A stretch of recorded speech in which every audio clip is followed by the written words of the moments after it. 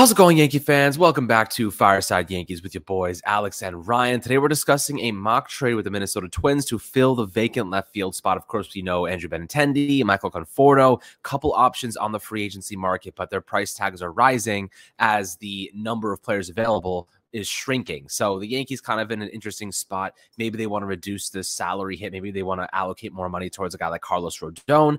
And with that being said, reduce kind of how much they were planning to invest in left field. Of course, you still have Aaron Hicks on the roster, still got Oswaldo Cabrera. So a couple options there, but I'd rather upgrade that significantly and offer some more power, which is where Max Kepler from the Minnesota Twins comes into play. Now, Joel Sherman of the New York Post reported that the Yankees had been connected with the Arizona Diamondbacks and Twins about a prospective trade regarding some of their outfielders. So Kepler makes the most sense. We're going to tell you why. We're going to give you a mock trade as to what makes sense for both parties.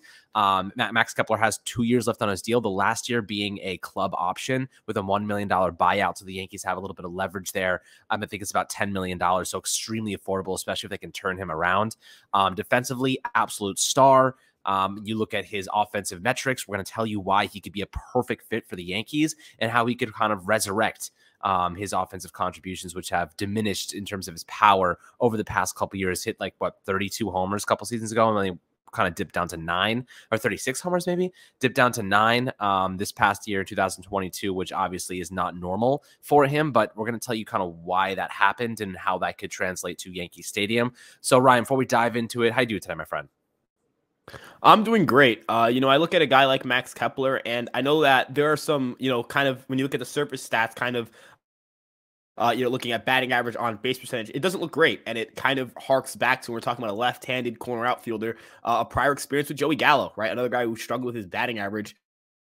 But I think there are some key differences between Gallo and Kepler that, would mean that they haven't really struggled in the same sense. Kepler is not a high strikeout guy. He's maintained a career strikeout percentage of 17.9% last season, probably his worst year over the last, really, it's his worst WRC plus since 2017. He struck out especially for today's game, but he's got great, his home run numbers are down, but he's maintained great exit velocity numbers. If you look at his max exit velocity of 113.8 miles an hour, here's some guys who kind of sit around that range. You have Sean Murphy at 114.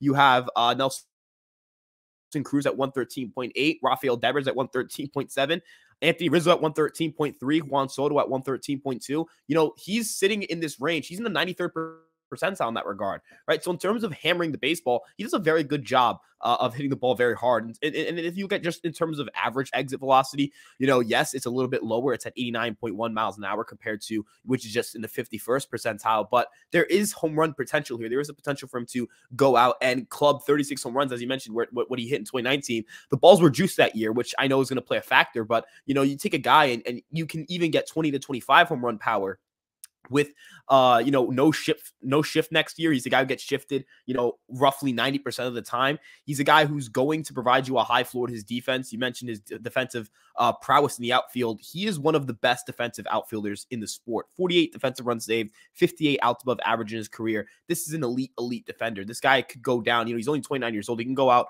and maybe put up 100 outs above average in his career, be one of the rare guys to get to that mark or get to close to 100 defensive runs saved. These are marks that make you a high floor player. When you play great defense, you can't be, it's hard for you to be just completely terrible, right? If he goes out and you acquire him, and I would say his most likely outcome is probably being a 110 to 115 WRC plus hitter. It's not that far off from what you were going to get from Benintendi. It's not that far off from what you might get from Conforto. It's not too far off what you might get from Brantley, considering Brantley's kind of hitting an aging curve, and he plays the best defense out of those guys, and it's not even close. And in terms of being a base runner, his sprint speed, it's in the 64th percentile. Last season, he didn't do great stealing bases. He was 3 for 5, but in the previous season, he was 10 for 10 with stolen bases in 121 games. Bigger bases, a more aggressive base running team than the New York Yankees. The Yankees run the bases a lot more now. They attempt a ton of steals now. It's not really Minnesota's style. Minnesota's not the type of team to attempt, in the top 10 or top 5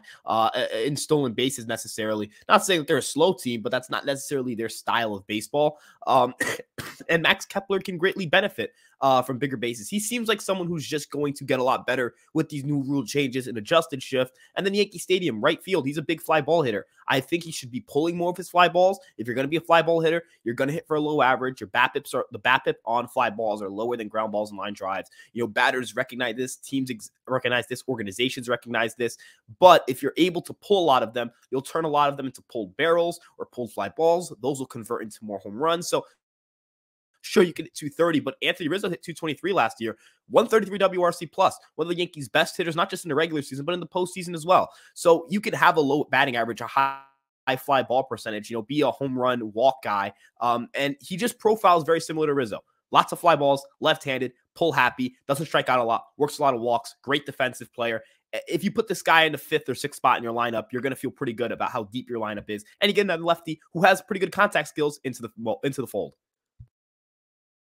Yeah, look, and kind of the main variable here for the Yankees looking at Max Kepler is defense. It's great. You're getting a great defensive player. Now, the offense is a lot left to be desired. You look at, hitting coach Dylan Lawson, what he's done for some of these players. A lefty bat. This is what we're looking for in left field. The lefty bat with some power, maybe some untapped power. The interesting thing is a lot of these homers that he hit with Minnesota are there's even more. If you look at the 36 homers he hit with Minnesota in their stadium back in 2019, he would have hit 41 in Yankee Stadium. Last year, he hit 9. He would have hit 14 in Yankee Stadium. So you're seeing just the stadium alone is gonna produce more home runs for Max Kepler. As you mentioned, banning of the shift opens up a massive opportunity for guys like Rizzo, guys like Kepler, these lefty players like Benintendi even. So you're looking at a player who has a lot of potential offensively. If the Yankees can maximize that, get the most out of him, you're in a really good spot. And if he doesn't pan out, you move on. You got Oswaldo Cabrera, you could fill that role. Kind of just go through a cycle. Hicks, just play the hot hand, see who's kind of getting the best option or the best opportunities and taking advantage of them in the batter's box. But the thing about his home run totals is that his power never really diminished. Back in 2009, you saw 41.7% hard hit rate, 8.4% barrel rate, at 89.7 mile per hour exit velocity. Those numbers haven't been taking significant steps backward. He's just not hitting as many home runs. It could be a launch angle for all we know. It could just be that simple metric where the Yankees try, hit those strikes hard. We want you to get a little bit more angle on that swing. And he's going to start hitting more homers again. Like you mentioned, the juice balls in 2019 definitely plays a part, but there's no reason for Max Kepler not to be able to hit, 20 homers a season. There's just no reason aside from just poor coaching or poor, just not utilizing it correctly, or maybe it's just in his own head. Maybe it's just confidence based. So it could be a myriad of different things, but I think that Kepler has a ton of untapped potential. He's only 29 years old. He's super ripe, right? He's in the prime of his career. This is where the Yankees want to take a shot on a guy at a low cost. So that brings us to the next kind of element of this segment is what would we have to give up for Max Kepler? Now, Ryan came up with a pretty good mock trade scenario. I would be willing to do this. I would love to hear your guys' opinions in the YouTube comments if you'd be willing to do this. So essentially, it's Max Kepler in his 2-year deal. He was on a 5-year, $35 million deal. He's set to earn $8.5 million in base salary this upcoming season.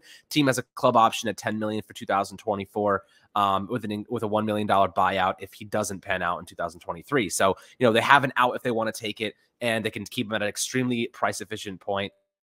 This is a guy who I think may be a little bit more, maybe a little bit better than Joey Gallo. He's a lot better of a defensive player, I'd say. I think you kind of referenced that before. But the two players that the Yankees would have to give up in this scenario is Domingo Germán and Lucas Licky. So Domingo Germán, kind of a supplemental starting pitching arm. He's going to help mitigate fatigue for guys like Montas, like Sevy, like Nestor Cortez. We still expect the Yankees to make a splash in the starting pitching market. So whether that is Carlos Rodon or Nathan Eovaldi, hopefully Rodon in that instance, but Germán would really just be supplementing innings. He only pitched 72.1 innings, 3.61 ERA, so he wasn't bad, but he's an innings eater. He's not a guy that you're going to be utilizing in the rotation every single week. He's someone they're going to use to kind of take the workload off. But that's why we have Clark Schmidt, right? Clark Schmidt is expected to take a much bigger role in that specific instance and, helping to mitigate fatigue down the stretch and for the playoffs. So I think he's going to play a big role. I would not be surprised if he pitched 80, 90 innings this next upcoming season to really help out guys like Sevy, like Nestor. Garrett Cole's kind of fine. Even Rodon, who's had longevity issues in the past. And Lucas Licky is more of a, low leverage lefty arm. He's been pretty good for the Yankees, 2.67 ERA, 83% left on base rate over 57.1 innings this past season. He has 2 seasons consecutive of sub-3 ERA pitching. So, he's actually been pretty solid, but he's a low leverage guy. You're really utilizing him when the Yankees are up by a lot or they're down by a lot, or, they're just trying to get through a couple middle innings if the starting pitcher gets knocked out early. This is a player who is valuable in specific scenarios, but, there's a reason we didn't really use him in the playoffs. There's a reason you don't use him in high leverage moments. So I think that he's replaceable. I think the Yankees could probably find a guy, maybe whether it's a prospect or, maybe just someone they trade for or someone they pick up off the free agent market who's really, really cheap, a little bit older, has some decent numbers, can serve a specific purpose. And I think they can replace him pretty easily. But Ryan, what are your thoughts on, the package you came up with in Domingo Germán and Lucas Luetge? Why do those two make sense in exchange for Kepler? Yeah, so, just looking at how the bullpen's configured right now, you mentioned it with Clarke Schmidt. Clarke Schmidt kind of fills that role that, Germán has filled, or it was projected to fill. The Yankees are, I do believe the Yankees end up signing Rodon. So I'm confident in that regard. And I guess a lot of this plan, it hinges on that signing. But if the Yankees have Clarke Schmidt, Germán's out of options. You can't option him up and down. With Schmidt, you can still option him up and down if he were to struggle, which I think is an important piece here. If you're looking at the bullpen, how confident are we that Germán's a better reliever than Clarke Schmidt is? I don't think you can really argue Germán's that much better if he is a better reliever. I don't think he is a better reliever. I think Schmidt is a better reliever there. And then you look at just the rest of the Yankee bullpen: King, Marinaccio, Trevino, Peralta, Canley, Loizaga, Holmes. Right? Where is Domingo Germán going to even fit? Where's Domingo Germán going to fit if the Yankees sign Carlos Rodon? He would have to get released. The Yankees would have to release him. They have to get rid of him somehow, or they have to move him to the bullpen and send down Clarke Schmidt, which would be a waste of Clarke Schmidt because he's turning 27. He's not a young prospect anymore. He's kind of graduating into being an MLB regular. And then you have other bullpen guys on the team who you're trying to figure out their roster spots. Lucas Luetge, Albert Abreu. These are guys who are also out of options and are actually quality major league relievers, right? You can say that maybe Abreu is a little volatile, but are you going to argue against the idea that Lucas Luetge hasn't been a staple for the back end of this Yankee bullpen over the past 2 years? Throws a lot of innings, has been effective in that regard, right? Are we going to take Luetge out of that for Germán? I feel like it doesn't really make sense for this team. That's assuming Luetge even has a spot, because if the Yankees would like to keep a 6 starter on the roster at all times, as you mentioned, you never know when a starter gets knocked out early. You're going to need to roster Clarke Schmidt. So you're in a lot of limbo with your bullpen. This is a good problem to have. I want to clarify. The Yankees are trading out of a position of strength here. They're trading their 7th best starting pitcher if they sign Rodon, or even if they sign Eovaldi. And they're trading a reliever who doesn't have a spot on the roster. That's the reality of the situation. This isn't even, you could throw Abreu in this deal as well if you'd like to, and it still wouldn't really do anything to affect the Yankees or phase the Yankees, because that's a guy they're also going to have to move off of most likely.